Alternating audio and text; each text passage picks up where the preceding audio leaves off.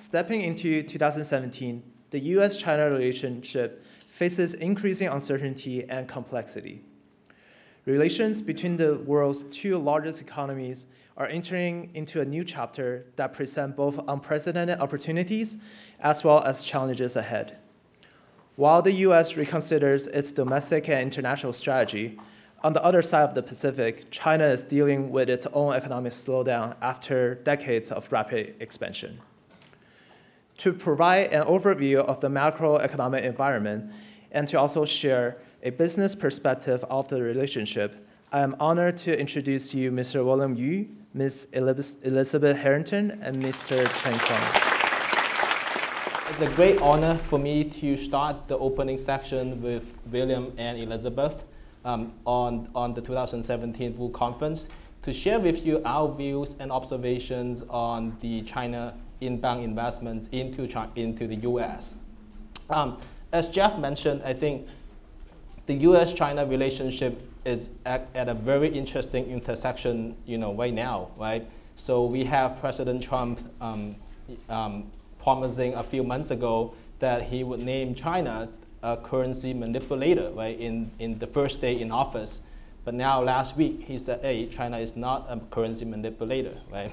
And we also have President Trump, claiming a few months ago that he would try to impose a 45% tariff on imports from China. And now the administration's view is that, they need China to be on our good side so they could help us to handle the North Korea situation, right? So certainly it's all interesting development. And on top of all these political developments, we have the tax reform going on in the US. And certainly for any business, including the inbound investors from China, right, tax would affect them directly. So again, it's a great, I think we're at a great time seeing all these great developments, but also a lot of uncertainties around these developments, right?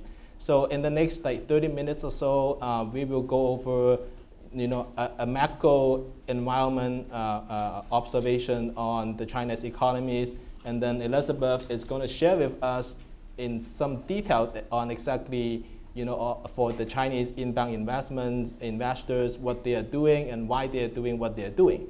And then I'm going to end the section with a brief introduction on the tax reform, just to give the audience some sense on how the tax reform might impact the inbound investors from China. So with that, I'm going to turn it to William. Right. Thank you, Chen. Good afternoon, everyone. It's my great honor to be here to talk about China's macroeconomy and its investment in the United States. So let me begin with China's economic overview. So recently we heard that China's 2017 first quarter GDP growth rate is 6.9%. So many people are kind of excited about this relative good number. However, I'm pretty cautious because I believe a big portion of the growth is coming from this credit growth and leverage, which continue this real estate bubble, continue this overinvestment and the manufacturing overcapacity. So here, let me show you this chart provided by IMF last year. So the data is the credit to non-financial corporation as a percentage of GDP. The horizontal axis is the GDP per capita. So you can see by and large, these couple of countries, the richer the country, the higher the GDP per capita, they tend to use more credit. Yeah. And China, as you can see, is around here. So compared to its peer, China uses much more credit than its similar GDP per capita country. And on the right, you can also see the credit growth for the country in the past, like Japan, Thailand, and Spain, before the financial real estate bubble and aftermath. So you can see I'm kind of worried about the trajectory of China's current credit growth following similar paths. So the bottom line is, I think that China's runaway credit growth is not sustainable. So the risk to its economy I think is higher and higher every day. So how about United States economy? Yeah. So many people believe President Trump is the biggest risk to our economy. I think the Trump administration's deregulation and corporate tax cut and reform will be a big contribution to our GDP economic growth. So, so recently I have done a simple research by using OECD certified countries data with different kind of corporate tax rate to answer this question: will Trump's corporate tax cut boost U.S. economy? So right now we know the plan is to reduce our 35% federal tax rate to 20% or even further 15%. So based on my calculation, by controlling a lot of factors, the conclusion I get is if we can get this passed, the US GDP growth rate could possibly increase by 0.9 percentage point. That's huge. It means like our 2% growth rate will become 2.9%. So it's almost increased by 1/3. So that's good news. So right now let's talk about the trade imbalance between United States and China. And in fact, that is the main reason, one of the main reasons Donald Trump got elected president. So here, let's take a look. This chart shows the major trade deficit country within the United States in terms of a percentage of US GDP. You can see many countries, Japan, blue line, you know, in the 80s was very high and recently is slowing down. And China is outstanding, the red line over there, outstanding. So it's almost like a 2% of our GDP. It's a big number, it's a huge imbalance. So right now, fortunately, as a previous speaker say, we had a good start from the summit between President Trump and Xi. So right now, Trump administration's idea is try to reduce this trade imbalance by increase US exports to China, rather than by reducing Chinese imports into the United States. I think that is the right way to do that.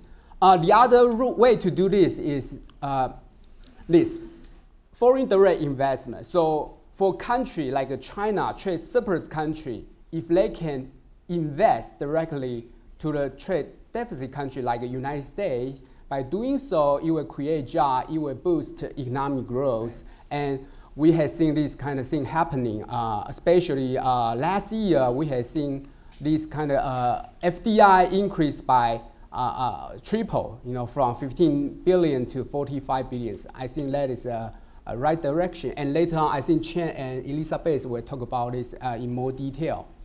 And the majority of the investment is here, is coming here, California. It's about 1/3 in 2016.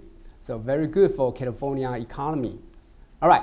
So right now, the downside of this kind of surging China's FDI into the United States is what we're seeing in this chart, the rapidly declining foreign reserve over the past 2 years, from the peak of 4 trillion to recently $3 trillion. And because of that, looks very scary. So Chinese government imposed this more stringent capital control at the end of last year. So, so it seems like capital control has some kind of effect to stabilize this kind of leakage of the foreign reserve. But personally, I don't think this is a good policy, you know, capital control, because I think it is against the China's goal to become a bigger and more advanced player in our today's globalized economy and financial world. And it is also deviating from the promise China made to IMF to let Chinese currency, renminbi, becoming the reserve currency. So, so let's talk about this next slide. So this is the exchange rate, renminbi exchange rate against US dollar. So the vertical line is how many Chinese yuan each US dollar can exchange. So if you see the value going down, it means dollar become depreciating and renminbi become appreciating.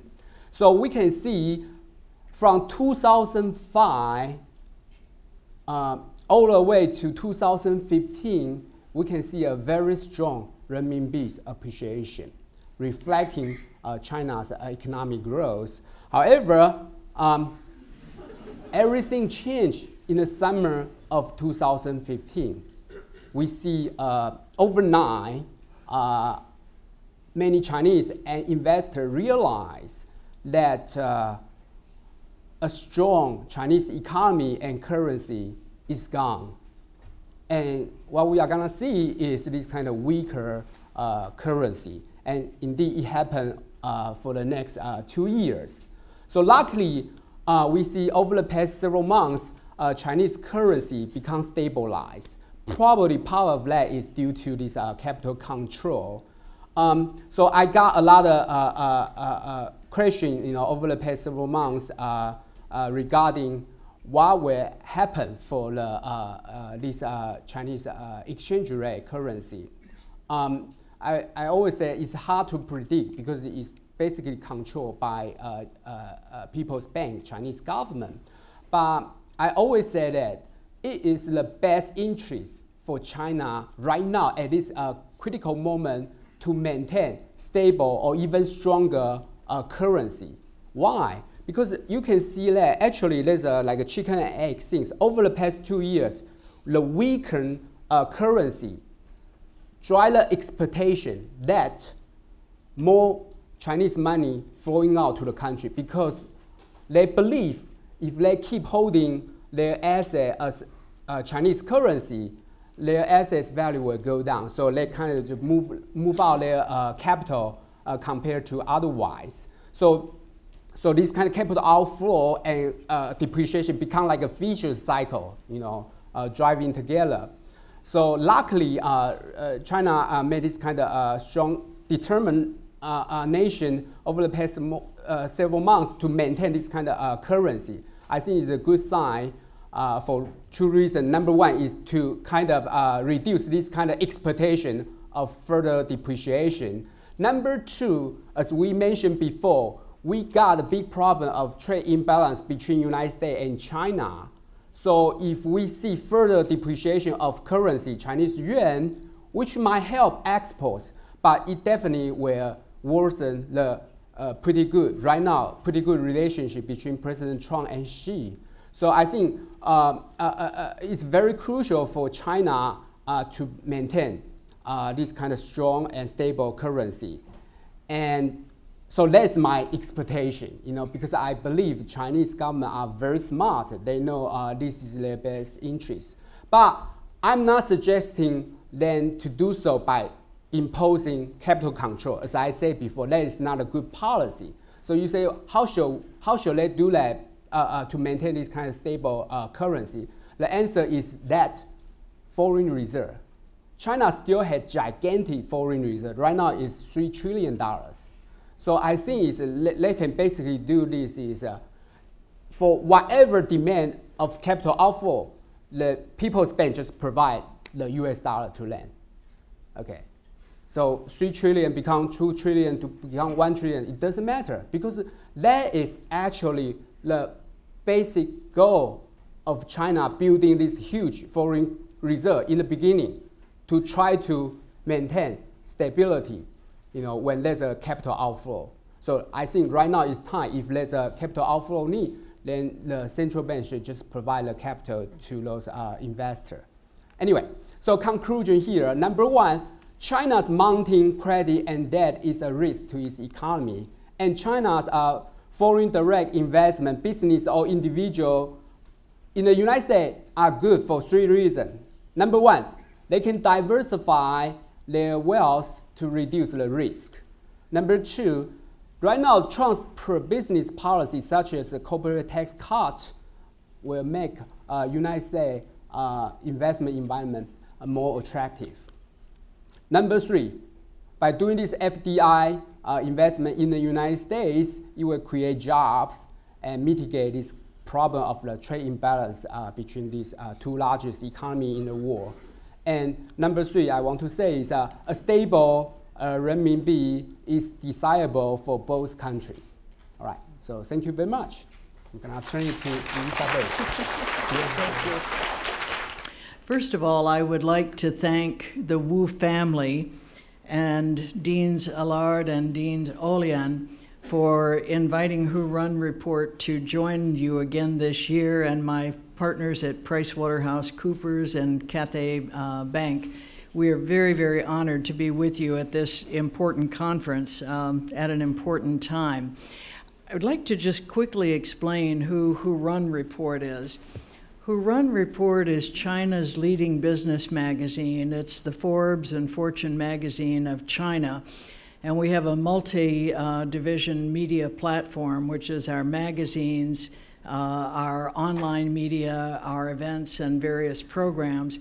But most of all, Who Run Report is a research institution. It was founded in 1999 by Rupert Hugeworth, who was at that time a partner with Arthur Andersen in Shanghai. And Rupert began to observe, as we did at PricewaterhouseCoopers, that suddenly, after only 5 years of private business in China, we were having very high net worth entrepreneurs come into our offices and ask us how to do things. One of those people was Wan Jingling of Wanda, whom Pricewaterhouse had the honor of helping design U.S. shopping centers in China. Another was Jack Ma, to whom I lost my number 2 guy on my team, went to work for Jack. He did very well.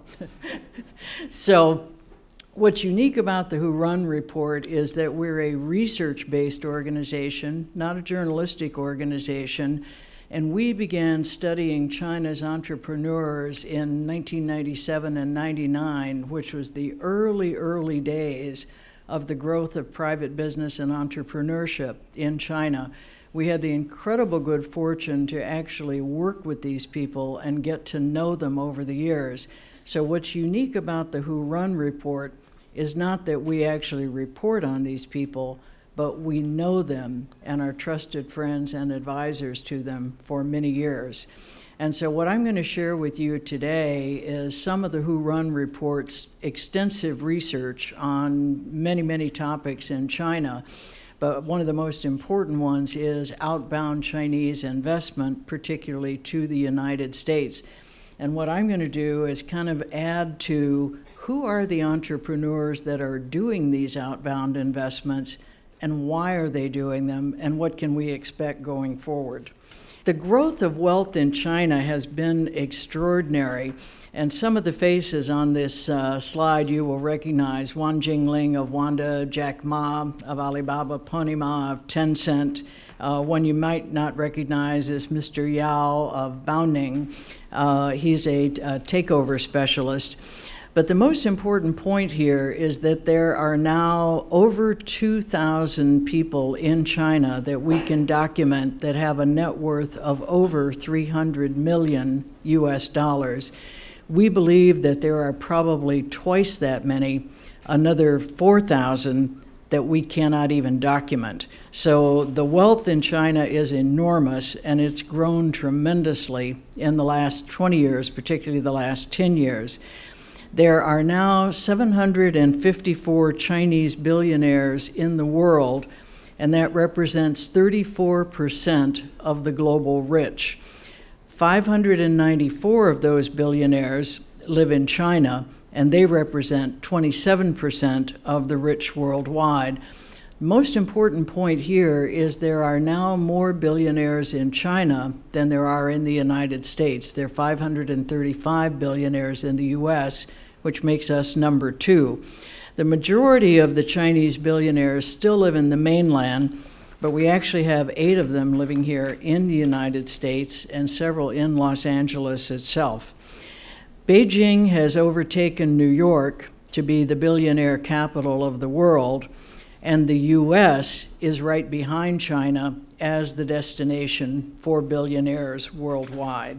And that really, frankly, has to do with our open economy and growth opportunities. Most people don't know, we've been seeing a lot of slides talking about the growth and wealth in China in recent years.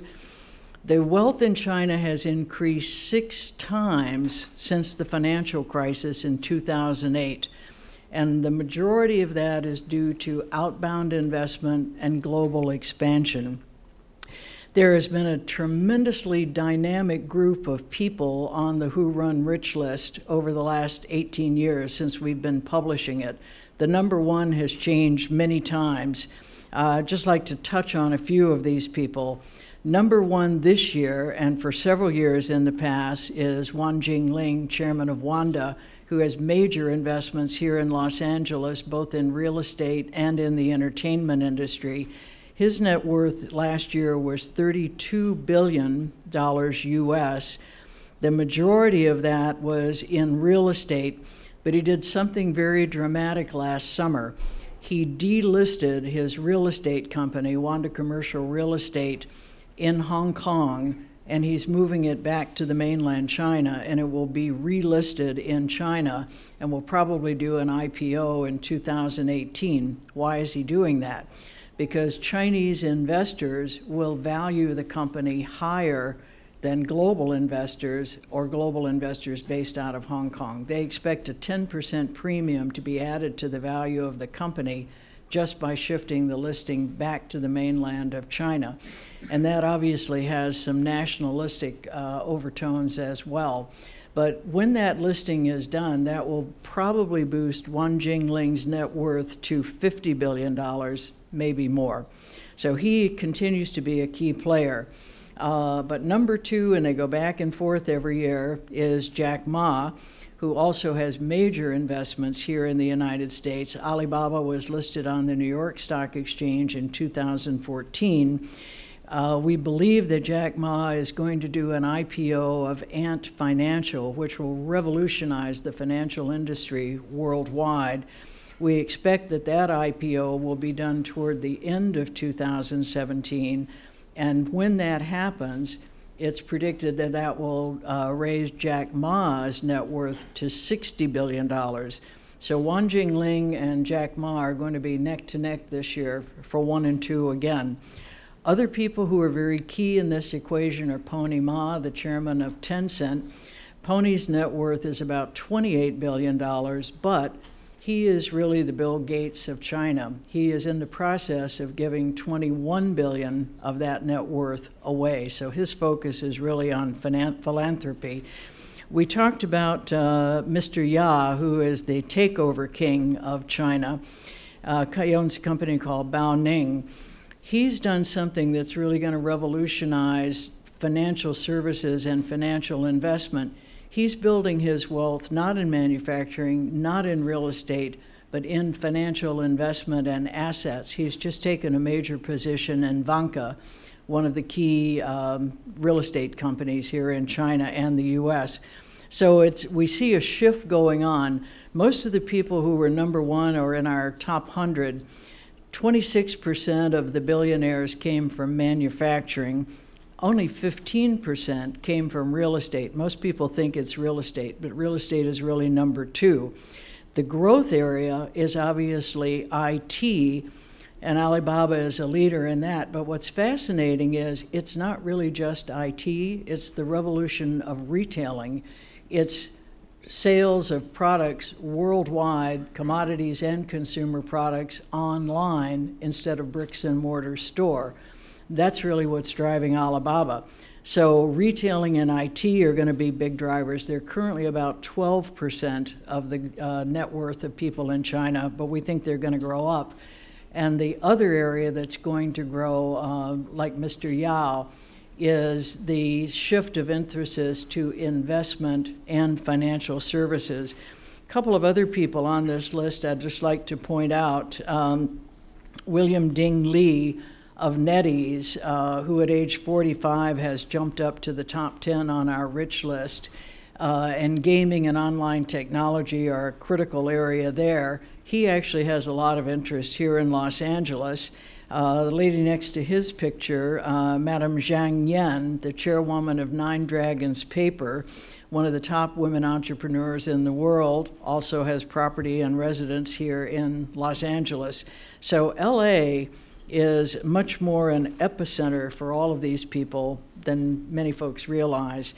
I want to give a nod to China's women billionaires. I'm incredibly proud of them. My dear friend, Madam Chen Li Hua, is the chairwoman of Fuhua Real Estate, and she is the richest woman in China and the richest woman in the world. 2/3 of the women billionaires in the world are Chinese, and almost all of them are self-made. Right behind Madam Chen Li Hua is a newcomer, Madame Zhu, who is the chairwoman of Lens, and she does all of the touchpad screens that you see for iPads and in elevators all over the world. So huge opportunity for women entrepreneurs in China. I want to see one of your pictures on this slide sometime in the next few years. The growing tide is Chinese entrepreneurs who are in the millennial category, under 40 or even under 30. One of the famous ones is Yan Hao, who is now the chairman of Pacific Construction at age 31, Jack Wang, who is the chairman of the Hakim Group, and Frank Wang Tao, who is the head of DJL. What's really interesting here is that only 1/3 of the millennial billionaires are self-made versus 95% of the first generation, and the majority of women billionaires are also self-made. So we're starting to see the first generation of people who are inheriting their parents' companies, but at very young ages. Mr. Hao is 31 years of age, a really bright, delightful, capable young man. Another example would be Kelly Zhang, who is the daughter of Chairman Zhang of Wahaha, China's largest beverage company. And Kelly actually went to school here at UCLA. And she is increasingly taking over the day-to-day management of her dad's company, Wahaha. So we're going to see a new trend in millennials. Some will be self-made, and some will be the second-generation leaders of family companies. The big push, as everyone has already said, is outbound investment in Chinese companies going global for two reasons. One, they're looking for the growth and the diversification, and very importantly, they are really looking to build global brands. That doesn't get talked as much these days as the currency issues, but it's a very big part of the strategy, and the U.S. is the #1 destination for outbound investment. As we've already said, Chinese investment in the U.S. has tripled in the last year to $45 billion, but it's up 10 times over 2000. Why do people come to the U.S.? Growth, security, and education. So many of Chinese leaders, I'm sure people in this audience are students, family members being sent here for education, and also for tourism. So there are many, many reasons why the investment is coming here. The other big change that we're seeing is what people are investing in. And there's a big diversification. Before 2008, the majority of investment in the U.S. was by state-owned enterprises, and it was in resources, particularly fuel and energy. Since the economic crash in 2008, it shifted over to 80% of the investment now is by entrepreneurs and private companies. That's why knowing who the people are, what their ambitions and drivers are, is so important to predict what's going to happen going forward. Also, the industries have changed. We're seeing much more investment now, not just in real estate, but in entertainment, in IT, in financial services, in other areas. So let's talk about the really fun part. Who's doing what and why, and what happened in U.S. deals in 2016. These are just a few examples, and time permitting, we can talk about a lot more. One of the big ones is Anbang Insurance Company. Or I'm sorry, not Anbang, we'll talk about HNA, which is really Hainan Airlines first. They have recently bought both the Hilton and the Carlson hotel chain for $6.9 billion. And another less obvious one is Ingram Micro for another $6.7 billion. Hainan Airlines started out as the first private airline in China, serving Western China. And they've really grown and diversified into really a global tourism company. So it makes perfect sense for them to be buying other airlines, which they're also doing, and hotel chains, because that fits in perfectly with their global tourism strategy. Ingram Micro is not so obvious, but it's a high-tech logistics company. As Hainan Airlines go around the world, they're carrying freight as well as passengers, very often on backhaul. So that was the reason for that one. One of the other big investments in the recent years is Anbang Insurance. And this one is not quite so obvious, because what they have bought was strategic hotels, which they bought from the Blackstone Group, because the chairman of Anbang happens to be good friends with Steve Schwartzman, and Steve is the chairman of the Blackstone Group. So that investment was made strictly as diversification, but they see the growth of tourism in the United States, so they thought it was a great way to diversify. Anbang also bought the Waldorf Astoria Hotel about a year ago in New York for $2 billion. Those of us who love staying at the Waldorf are very sad that it's now closed, and it's going to be turned primarily into condominiums. But that's a much better source of cash flow than operating hotels, so that's why that one was done. Another great one is Haier, which has been in the United States for many years and was one of the early Chinese companies to set up manufacturing in the U.S. And many of you who are students, I'm sure, are very familiar with the Haier mini refrigerators for student dorm rooms. It was an incredibly smart strategy. When Haier came into the U.S., they were huge in China, totally new to the U.S., and they picked a niche product to establish themselves, and they did some very good deals with major retailers like Walmart. And they really got the business started with the famous dorm refrigerators. Haier currently, in spite of their size and manufacturing facilities in North Carolina, only has a 1% share of the U.S. market. 7 or 8 years ago, they attempted to buy Maytag, which really needed to be bought. The deal was blocked by the U.S. government on grounds of national security, which no one could quite explain why a washer and dryer were going to be a threat to national security. But frankly, it was early protectionism. Attitudes have changed, and GE is very happy about the deal that they've done with Haier. But why did Haier do it? GE has a 14% share of the appliance market in the United States. They manage large products, refrigerators, ovens, which will allow Haier to take all of its expertise in China, use it in the U.S. And interestingly, they've just set up a micro-manufacturing facility, which is going to make new products like bullet juicers, small home appliances. So a very interesting deal, and we think going to be very successful. Alibaba has made a number of very strategic investments, while Wanda has been going after big entertainment companies. Alibaba has taken a slightly different strategy. They simply made an investment in a joint venture with Steven Spielberg's Amblin Entertainment, but a very, very prestigious deal, but in a low-key way. Interestingly enough, through Alipay and Alibaba, they have done an investment in Pizza Hut and Kentucky Fried Chicken in China, not in the US. Why would they do that? Food delivery online. Ant Financial is going to be the next breakthrough. It will really revolutionize money transfers around the world and microfinancing. And Ant is a spinoff of Alipay and Alibaba. And as I mentioned earlier, that deal is expected to IPO in late 2017, early 2018, and will have a value of about $60 billion. It's one of the most anticipated IPOs in the world today. Another one, just very quickly, sure you're all familiar with Uber here in Los Angeles.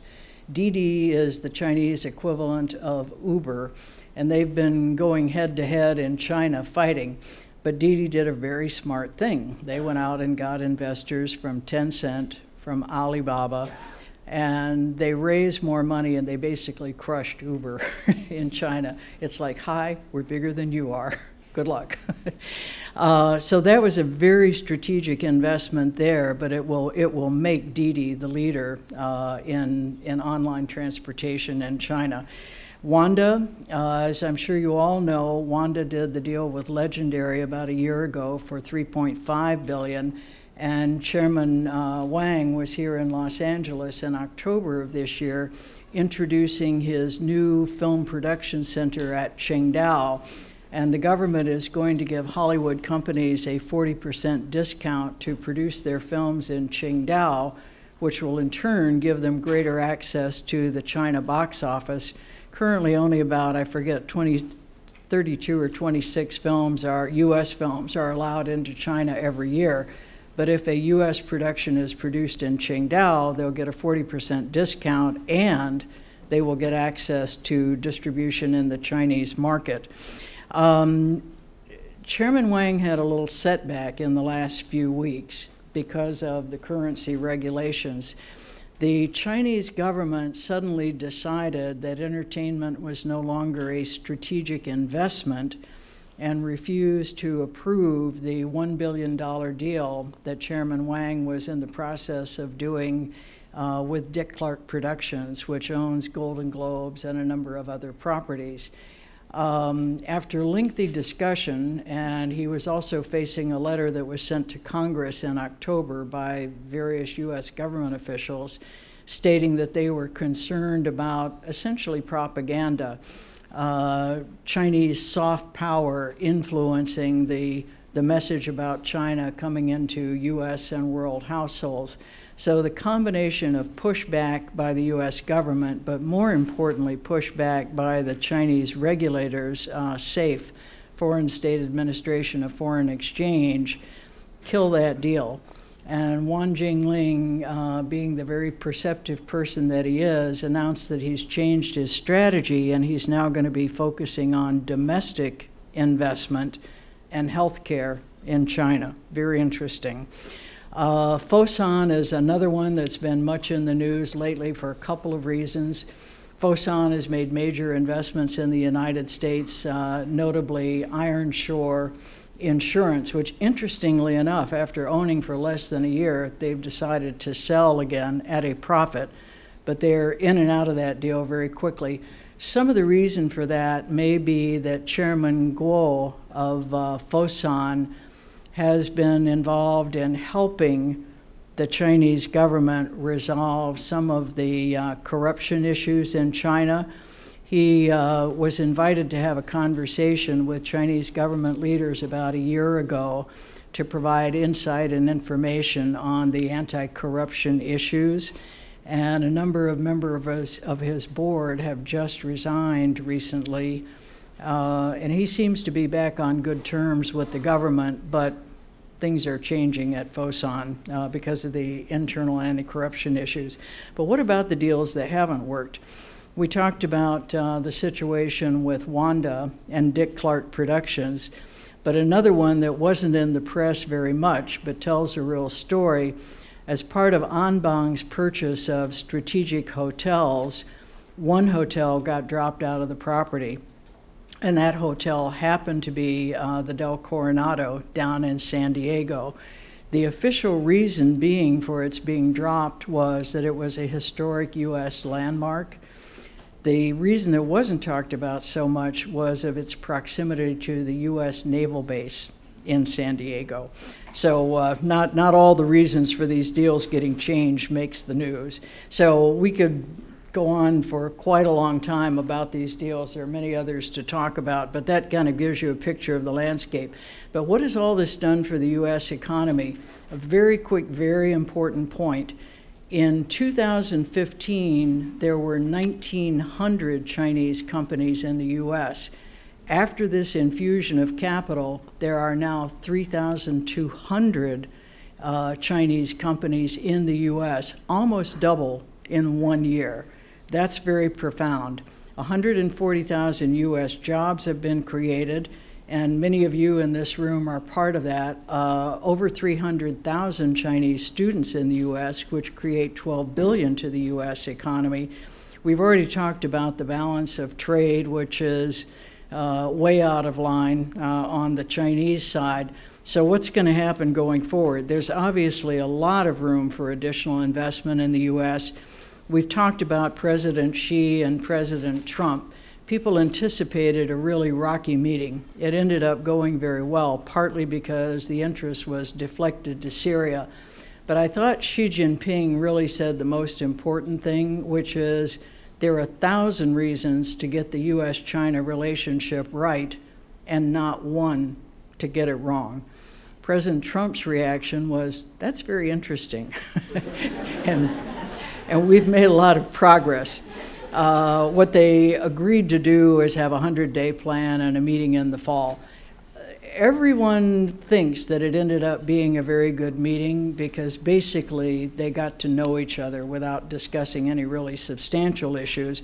But obviously Trump wants to trade support with North Korea for favorable trade terms. So that's probably a good trade-off for all of us. We've talked about what are the barriers going forward here. The biggest barrier, there's a huge appetite for continued investment in the United States. The big barrier at the moment is the currency control issue. So we'll see how that works out. I agree with William that free trade is really the best policy, and there are other ways to control it. Lots of other things to talk about, but I think we'll cut it off here and go back to the group discussion. Thank you. So I'm going to just take a minute just to go through a couple points that might directly impact inbound investors into the U.S. So the very first one is what you have probably heard, border adjustment tax. So basically, border adjustment tax is a denial on any deduction on goods or services imported into the U.S., right? For example, you think about all the electronic companies who are selling, like, let's say, iPhones to Apple, right, who are selling laptops to HP. So essentially, on all those imports, they would not be able to get any deduction when they report the U.S. tax. So that could be very substantial, and a lot of the clients that I have talked to and my other partners have talked to is a huge concern for them, right? But of course, like, it's in the proposal, nothing has been finalized yet, so we'll see how it develops, and hopefully it will be a, like, it might not be passed, or it might be just like a phase-in type of tax, not affecting all the companies importing goods into the US directly that dramatically. And the US tax system right now is on a worldwide tax system, and then under the tax reform, it will become a territorial system, meaning only income generated on the US soil would be subject to US tax, right? So for example, when it comes to tax planning, tax Planning 101 tells us that when you have like intellectual property, you do not want to have those in the US. You always want your IP to be parked in a foreign jurisdiction. But under the territorial system, it might be like completely different, because income from foreign countries to use those IPs in the US might be not subject to US tax at all, right? So that's like a huge change right there. Another issue that is being faced by a lot of the inbound investors is withholding tax. For example, withholding tax on interest payments from a US company to the foreign affiliates. There's not much in the tax reform addressing that area, so we'll see how that develops. So that's like a really a quick run through of the major tax reform provisions that might impact the inbound companies. And I just want to wrap up the discussion with one quick question for William and Elizabeth, because I think right now a lot of the investments that we see from China are in the real estate sector, right? Do you see a change on that trend? I mean, maybe moving from real estate to different sectors. What are your thoughts on that? Well, we definitely see it. Real estate continues to be a major investment, but we see a big shift to other sectors. IT, of course, being number one. Anything that's technology-based is a huge growth area. And financial services is the new one to watch. Pure investment, like Mr. Yao's investment in Vanka, as an example. Okay. Thanks, Wilbur.